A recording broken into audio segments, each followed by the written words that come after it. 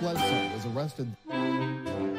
Patrick Montgomery was in court. Jonathan Manapa will stay in federal custody. No, I don't take responsibility at all. 59-year-old Daniel Egtvedt of Maryland has been found guilty. Egtvedt chose a bench trial instead of accepting a plea deal, and the proceedings began on Monday, December 5th. In court, the prosecutor shared a video of the physical altercation between Egtvedt and the police. This is after Egtvedt rushed toward the officers and he was shouting at them to shoot him. And this ended with Egtvedt, who's a very large man, on the ground. This is after the officers tried to stop him. He tried to come back into the Capitol. They tried to stop him. They tried to move him toward the exit and restrain him. So Egtvedt's attorney wanted to argue that he had the permission of the then president of the United States to enter the Capitol. The judge said, no, I'm not going to allow that argument at trial. No one has allowed that. All other judges have refused that excuse. Then Egtvedt's attorney tried to paint him in the trial as the victim in the situation.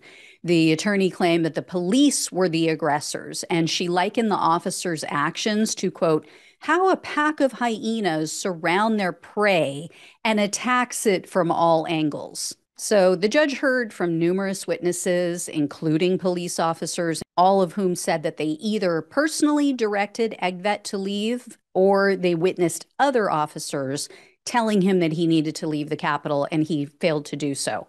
The government also shared very damning letters and statements that were written and made by Egtvedt following his arrest.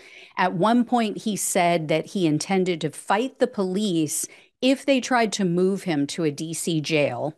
And Egtvedt's attorney tried to blame her client's actions on the fact that he was doused with pepper spray before he entered the Capitol, something which she said was inappropriate and unnecessary.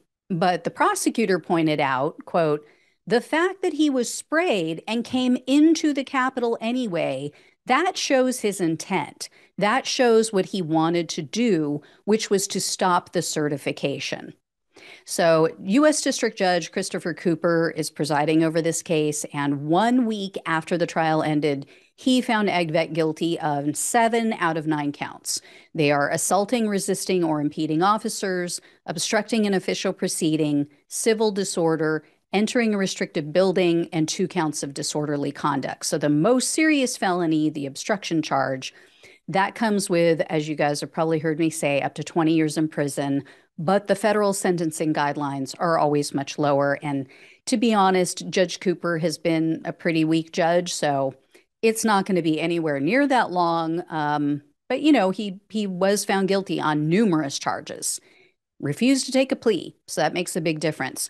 So Egtvedt will be sentenced on March 16th of next year. I will definitely let you guys know what happens, how that all goes down. Thank you so much for watching and listening.